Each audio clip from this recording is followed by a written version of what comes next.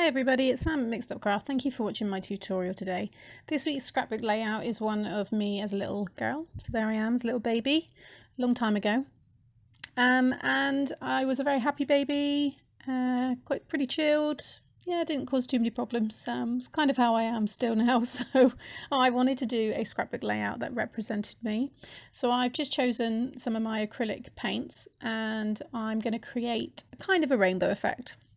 It's not your traditional rainbow in sense of maybe the colours kind of are, but I wanted that effect. So I'm just splodging all of those acrylic paints up the left hand side there. So quite big splodges because I'm going to drag the paint across the page. So yeah, I haven't done this before. I just had an idea to do it. So who knows how it worked out at that point. But fortunately, it does end up looking good. So I put some copy paper down just to protect the right hand side of when I'm pulling that paint across, because there will be some obviously left on the ruler. So you can see now when I drag it, it hits the cross over the green is the cross from the copy paper underneath.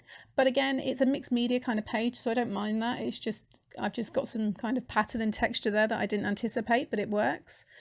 So I went over it twice and I'm just cleaning off the excess there.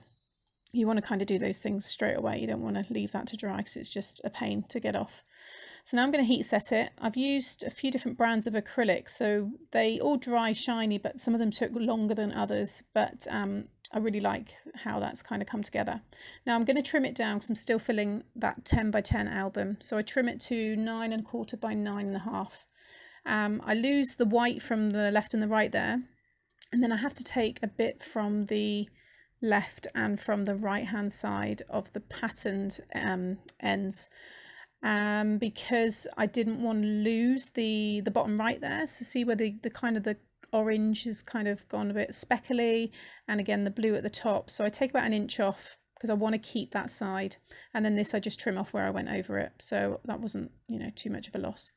Now the photo is old, so it's got quite a sepia look to it, and the frame around it had gone quite yellowy. So I wanted to just cut that off and add a much crisper border. And I tend to border, you know, matte most of my photos just to help them lift from the scrapbook layout. So I'm just popping it on some just standard white card. It was just some scrap, and then I'll just get that trimmed down with that 1/8 of an inch border around it. So now when I sit that against my layout, it does lift much better. Now I'm adding in some of my 1/4 inch double-sided tape, and I'm going to add some foil to that, which you've seen me do this technique many times. It's just a nice way to add some shine to my layout. And also you'll see there those orange splodges. All I've done is splodge some more of the orange that's on the far right there, and I just randomly done it, and then grabbed a sandwich bag and just went over, put my hands over the sandwich bag and kind of moved the acrylic paint around just to create some splodges. I wanted an area, a separate kind of background for the photo. So now I'm just rubbing that foil over the double-sided tape, and you will feel it start to lift off. So it's such an easy technique, this one. It's really, really handy. It's a nice way, like I said, just to add that shine. And then I'm just going to go over any sticky bits that I can still feel, and you can just go back over it again until that's kind of all gone. But it's just fun. And again, like I said, this is kind of mixed media, so I wanted lots of different, you know, materials used, lots of different texture. That's me. It's my personality. So now I'm bringing in some polka dots to go over that kind of orangey splodged area. So this is the Distressed Oxide Worn Lipstick. And I'm just going around there just with, this is a Stampin' Up stencil that I've had just to create something, but it still wasn't enough. So I've brought in my black Versafine Onyx Black. So this is, you know, really intense, but it's polka dots, so you don't, it looks pretty sinister now, but when it comes away, it's not so bad. But it did help again for that photo to just have more of its own area, which is what I wanted. And I've still kept that coral or orange, sorry, far right strip of paint, you know, so you can see that. Now this happy is from my new toy, which is the Happy Jig. We Are Memory Keepers, and it's really good, and I'm doing a separate tutorial on that, which is coming soon. And so I just created the word happy. Now I'm bringing in these Rosie Studio letters, and they are spelling out the word mama. So my sister, who's a bit younger than me, she could never pronounce my name when she was growing up. She couldn't say Samantha, so she said Mama. And Mama, as now sticks forever, my dad still calls me Mama, so I'm a happy Mama. So that's why I've titled this scrapbook layout. So yeah, bit of fun. Now I'm just adding some foam to the back of my photo. Again, I tend to do that with most of my photos. I just like the effect that it gives, just to kind of raise it up. So I've got the texture from the metal, I've got those the gold strips, I've got the polka dots, I've got the flowers, and I bring in more as well. So I just wanted lots going on because again, it's kind of me, it's my personality. So I doubled up the blue flowers, so they're in the bottom left there, and then the yellow one is going to be in the top right. And the yellow went really well with the yellow strip, and the blue went perfectly with the blue strip. So yeah, worked really well.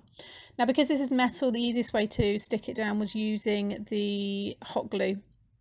Hopefully it will last okay. I'm going to maybe have to look at some other ways to attach those if I keep using them in the future. Maybe some ribbon tied through the back of the paper maybe. Some more Rosie Studio, so I'm just bringing in some little gold words here. So I think I use love, life, smile and happiness. And I just wanted something to kind of match and tie in with the gold stripes at the bottom of the page. So these ones end up going at the top there, and it just kind of balances that with the gold in the happy, the gold in the stripes. Yeah. So now I'm just bringing in more gold. So this is the very thick Nouveau drops, the gold glitter.